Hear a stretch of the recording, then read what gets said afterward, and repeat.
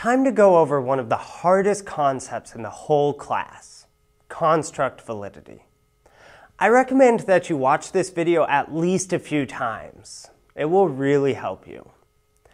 I'm going to describe the three component parts of construct validity, and then talk about a strategy that you can use to address construct validity questions when you get to them. Before we do that, though, I want to talk more generally about validity for a minute. In order to conduct good research, it needs to be valid. There are several component parts to that validity. The first big breakdown of component parts is between internal and external validity.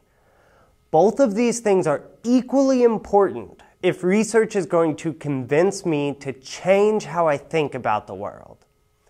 Actually, the overall validity of a study is a result of nested validities. Within internal validity, we have, for example, statistical validity and construct validity. Within construct validity, we have face, procedural, and methodological validity. In order for a researcher's conclusions to follow from the research that was done, it has to be valid in all of these ways. If any type of validity isn't there, the research doesn't quite tell us what the researchers want us to think it does. But this doesn't mean it tells us nothing. It just means that it tells us something different than what we might have otherwise learned. For instance, if a study lacks external validity, that might mean that the conclusions don't generalize to the broader population. When we talk about criticizing the validity of a study, we want to get the most bang for our buck. Since studies will have a stronger claim for validity in some areas of their study, the biggest bang for our buck would be in criticizing the strongest areas.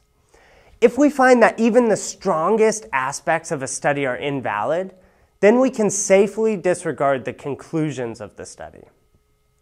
For instance, let's say a study gathered the smartest people in an area and used a spelling test to assess their intelligence. It is clear that we can't conclude that the average intelligence of this group is the average intelligence of the whole population because of poor sampling. But even if they would have used a good sampling strategy, would they have been able to say much about intelligence? Not really. A spelling test doesn't say a whole lot about intelligence. By choosing to attack the strongest part of the study, this totally invalidates the findings of the research. We want to use the same strategy to address all other types of validity, including construct validity. Instead of picking the weakest part of the construct and addressing that, we should pick the strongest part of the construct. If we find problems there, we have done a lot more damage to the claim the researchers were trying to make than if we had chosen the weakest part of the construct. When addressing questions about construct validity, then, you should choose the strongest of procedural, face, or methodological validity to address, as that's the best way for you to make your claim. If the strongest one doesn't hold up, you can stop there. Since all of these things have to be valid for the construct to be valid, and since we chose the strongest of these things, finding problems with it demonstrates that the construct is invalid. If there are no problems with the strongest component, focus on the next strongest component. If there are still no problems, go to the weakest component. Once you have described how one of these things is invalid, you don't need to describe anymore, since you have invalidated the whole construct by invalidating one aspect of it. If you think a construct is valid, though, you need to explain why each of the aspects are valid. To highlight each of these types of validity, I'm going to use a pretty silly example. For my research project, I want to know if the sun is up.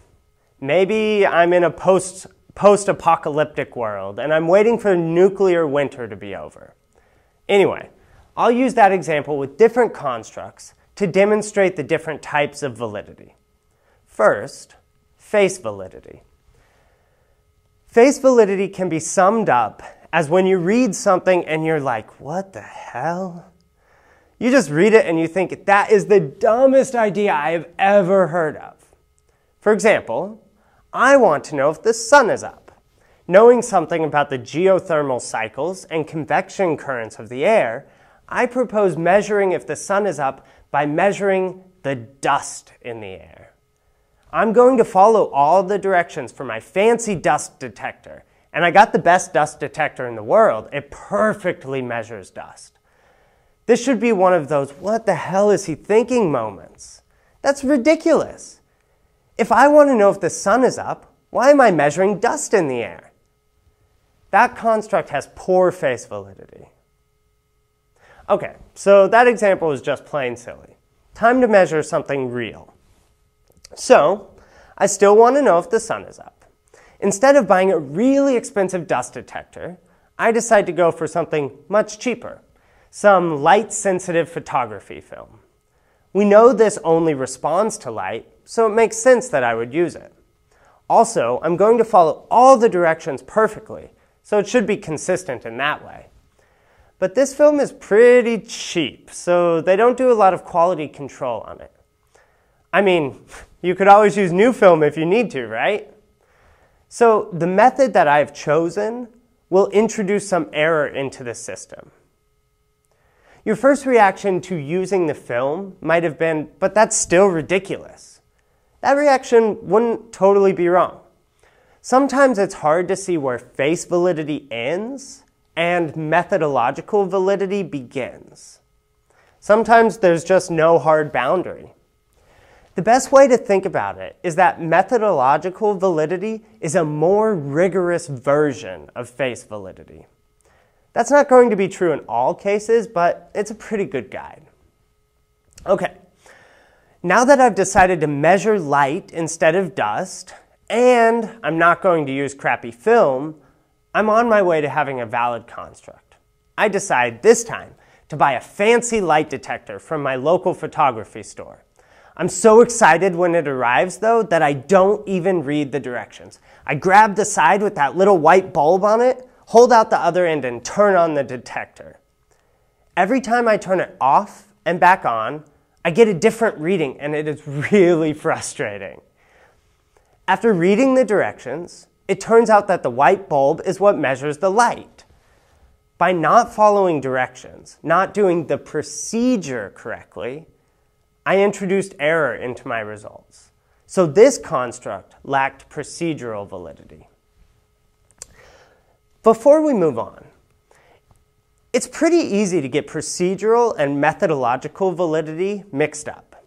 In normal, everyday language, we often use the word method to mean exactly how something was done.